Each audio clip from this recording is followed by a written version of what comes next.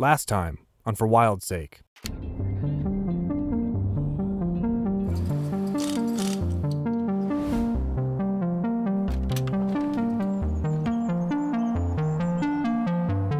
I am the grandson of Igor Sikorsky. I am connecting or channeling my grandfather when I am flying up here. The greatest threat right now is the introduction of invasives. It's a tough one. I mean, I'd love to sit here and say that we're the answer, but, we're probably more of the problem than the solution. They're really hard to catch. You can't just go there and catch fish, because people come from miles around for 3 days and they don't catch one.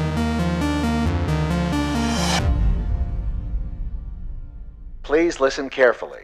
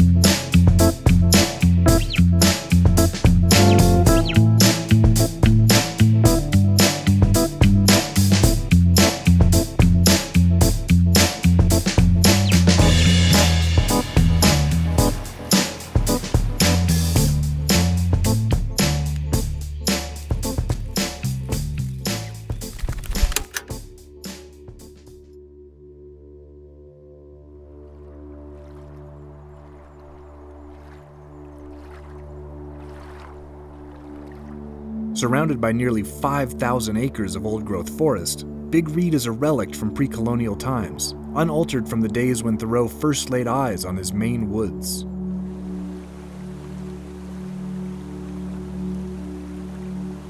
Unlike the other 85% of Maine's commercial timberland, this small oasis has been protected in perpetuity by the Nature Conservancy. It's one of the primary reasons bluebacks have survived there, but despite all that, it was nearly lost 2 decades ago.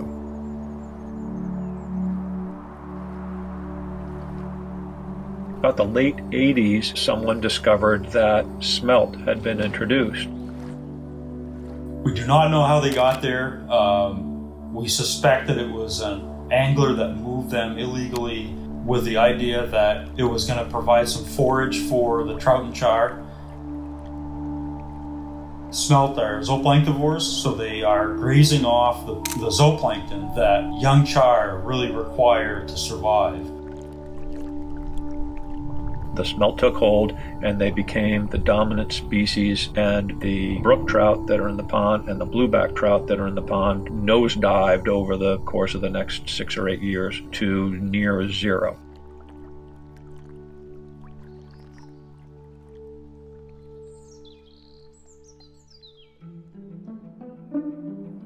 As fish numbers plummeted, the state organized and set into motion one of its most ambitious recovery plans ever. We knew it was going to be a huge project to try to pull off. You would think that we had a plan, very early on, and that we stuck to that plan, but it wasn't that case at all. We set a course, and that course changed so many times over the years that it was a constantly evolving plan. The most extravagant solution, the most expensive solution, and the most genetically pure solution was picked. And that was to extract as many blueback as we could out of the pond and extract as many natural native-born brook trout as we could, and then kill the pond with a chemical called rotenone, something that they use regularly as a pesticide. Well, that first year, we caught 2 or 3, I think, in 2007. So we realized that this is going to take, a bigger effort. We knew it was going to be big and complicated and very expensive. We really never had a budget. We were just kind of operating year to year. A big part of the project was getting a private hatchery on board with us, that somebody that we could work with that had an appropriate facility that could quarantine the fish could take care of the fish, culture the fish, and work with us. And we did have that private hatchery in Gary Picard. Every year we were thinking, well, maybe we'll reclaim next year. It was 4 years that we spent capturing fish in the wild. Fishing and netting and weir netting and gill netting and any way we could get blueback, and we got 8. We were really close to losing that population. I think another 3 to 5 years, there would have been so few fish there that we would not have been able to catch them. In 2010, the pond was what we call reclaimed. There were plenty of people like, why are you doing this? You know, you're probably not going to succeed anyways. It's going to be a $500,000 project, a whole bunch of volunteer work if you added that in. And on top of that, I mean, we killed a pond. We had administrators that were really threatening to shut the project down halfway through. To me, there was no question, fix the pond and get those fish back in there because it was perfect. There were stumbling blocks along the way, and a lot of it had to do with culture of the fish in the hatchery. I have to say right now, if it wasn't for Gary's commitment, it never would have been successful. Gary Picard built a building, dug a well for the water to keep these blueback and brook trout completely hermetically sealed off from all of his other work, and then hatch all of those trapped fish in private captivity and release them back into the pond. So you'd end up with this pure original genetic strain of what came from the pond back in the pond.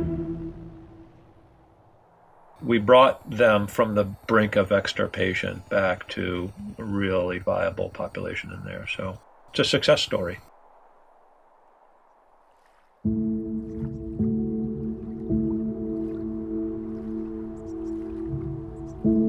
Once the work was finished and the reintroduction of native bluebacks was showing promising results, restrictive regulation was placed on angling. We were limited to artificial flies only, and no trolling. Nothing new to us, but far from the most efficient if your goal is to catch a blueback. The major push for this project was, to restore the genetics and the cultural side of that resource, not the angling. Angling was secondary. And they're really hard to catch. Your arm can fall off if all you want to do is catch a blueback trout.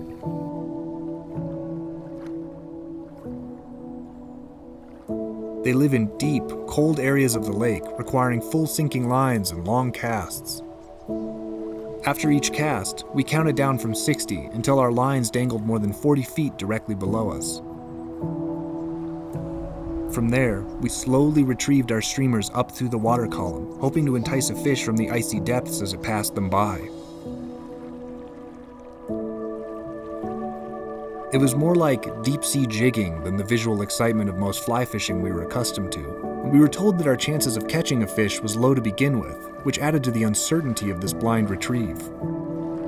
You can't just go there and catch fish, because people come from miles around for 3 days and they don't catch one. After several hours, we started to get nervous. We had 5 lines in the water between the 2 boats, and no one had gotten so much as a strike.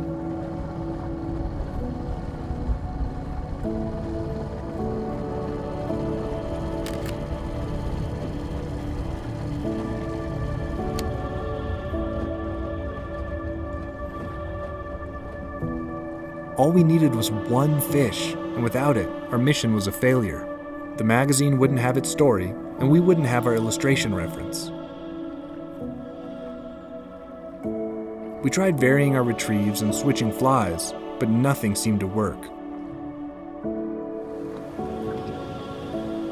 Here, you want your jacket? Not if we're going up to the cabin. Thank you.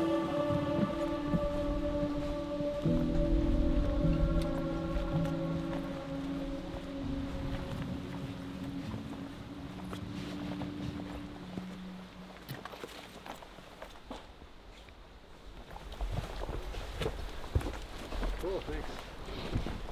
Color. Aren't these cabins adorable?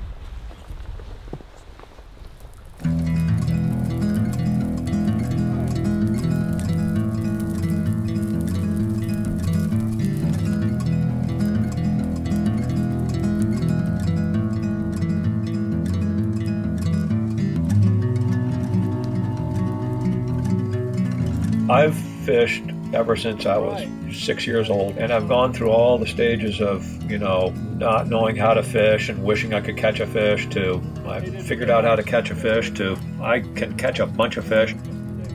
Now I really am happy with a paddle on the lake and take a couple of casts of the fly rod and set the rod down and just look around, just being on the water.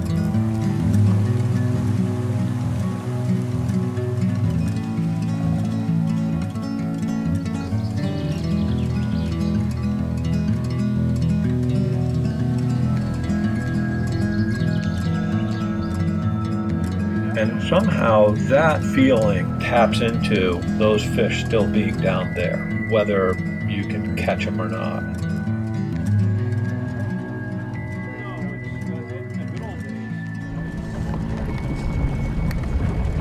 There we go. Uh-oh. Not a cat. Just sat down.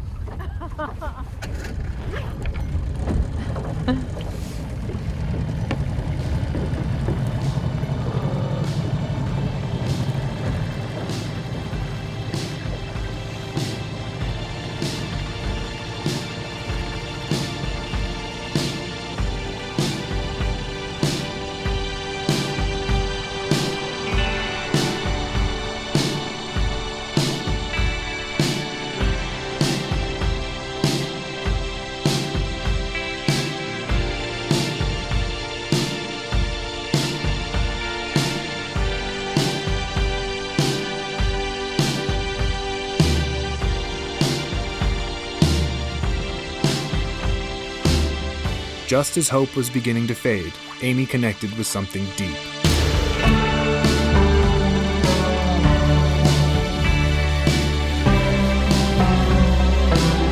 The fish was strong, and it took a minute or two before she was able to muscle it close enough to the surface to get a good look at it.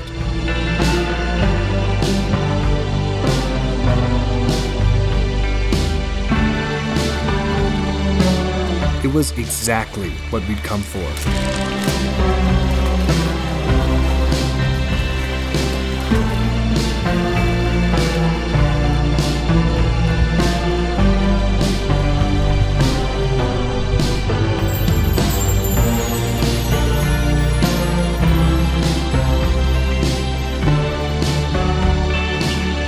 The fish was already clad in full spawning dress, and the color was more vibrant than anything we'd imagined.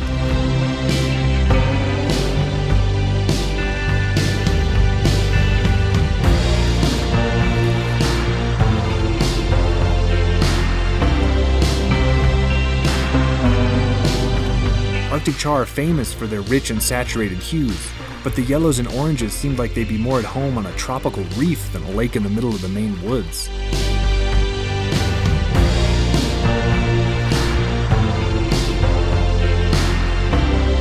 During a brief flurry, we were able to land several more incredible fish.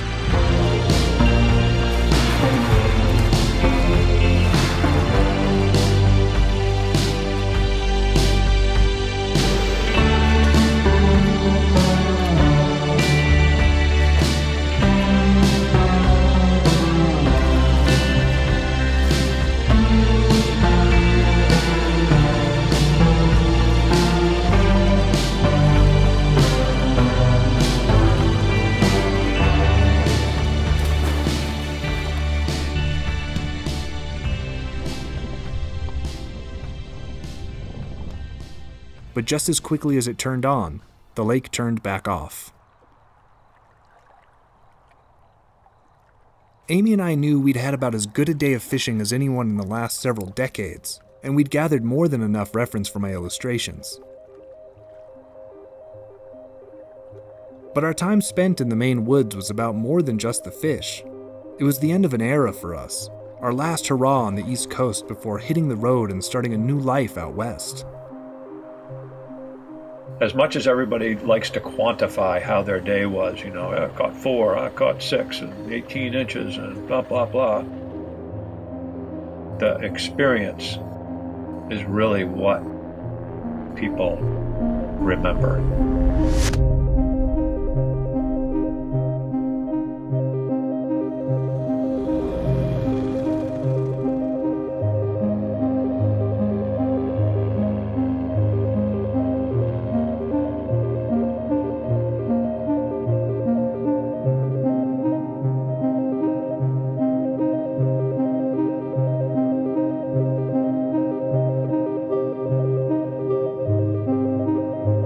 We left Bradford Camps feeling incredibly optimistic about the future of its nearby population of Arctic char. But before long, we received some troubling news. The restrictive tackle regulations had come up for reassessment, and the state had decided to ease them.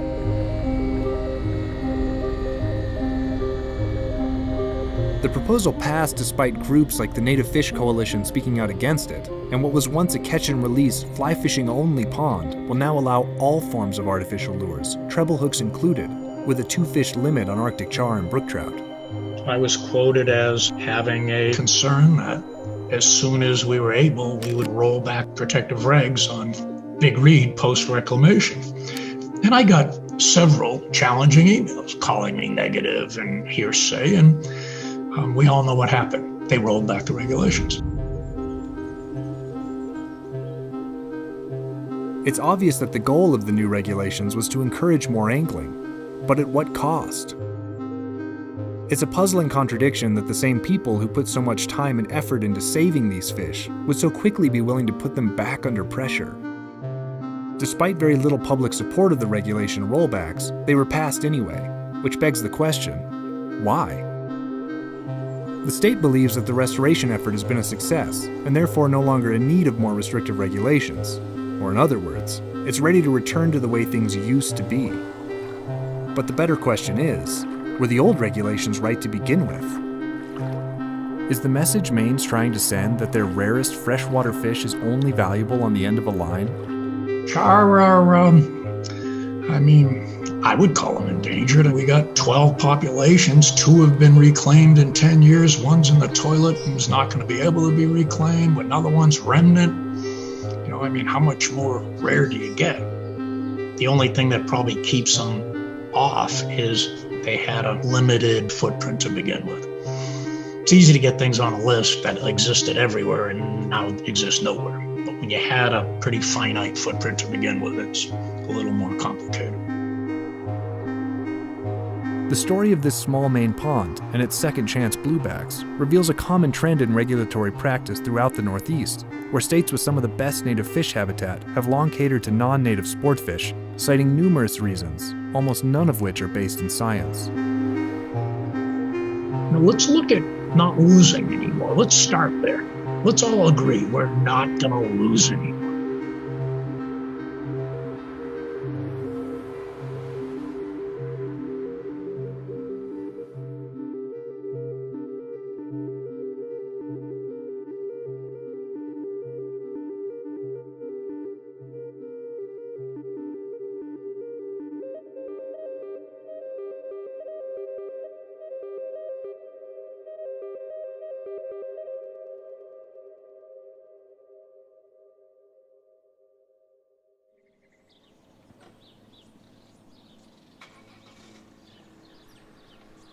Igor asked us not to name the particular lake where we'd be fishing for bluebacks, and we understood why. Despite chartering guided trips on the lake, he recognizes that it can only sustain so much pressure. Renowned fly fishing author Ed Engle once said, "I won't write about a stream by name if I can rollcast across it, and I can rollcast a hell of a long way." It's a rule we've lived by for years, though it often presents a conundrum. The state of the world's ecosystems rests largely on humanity's decision to either protect or destroy them, and in order to make those decisions, we need to collectively agree on where to assign value. But how can we value something if we don't know it exists? In the age of social media, it's a question that conservationists and recreationalists alike grapple with daily. How much exposure is too much, and when does something become in danger of being loved to death? In the case of Big Reed Pond and its recent developments and regulation change, we decided it was best to include the name so that anyone watching this will know what to search to stay up to date on what's happening. It's not something that'll happen often over the course of this series, as this isn't a where-to or how-to production, but after lots of deliberation, we decided it was best that the public be made aware of the incredibly rare and precious wildlife resource that Maine has, so that they can hold them accountable were it to be mismanaged. You can stay up to date on information regarding Maine's Arctic char at nativefishcoalition.org.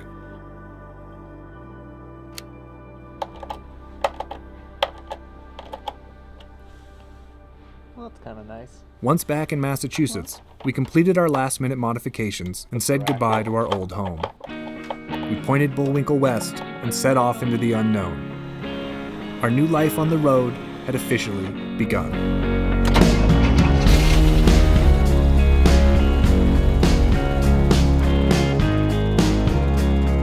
Next time on For Wild's Sake.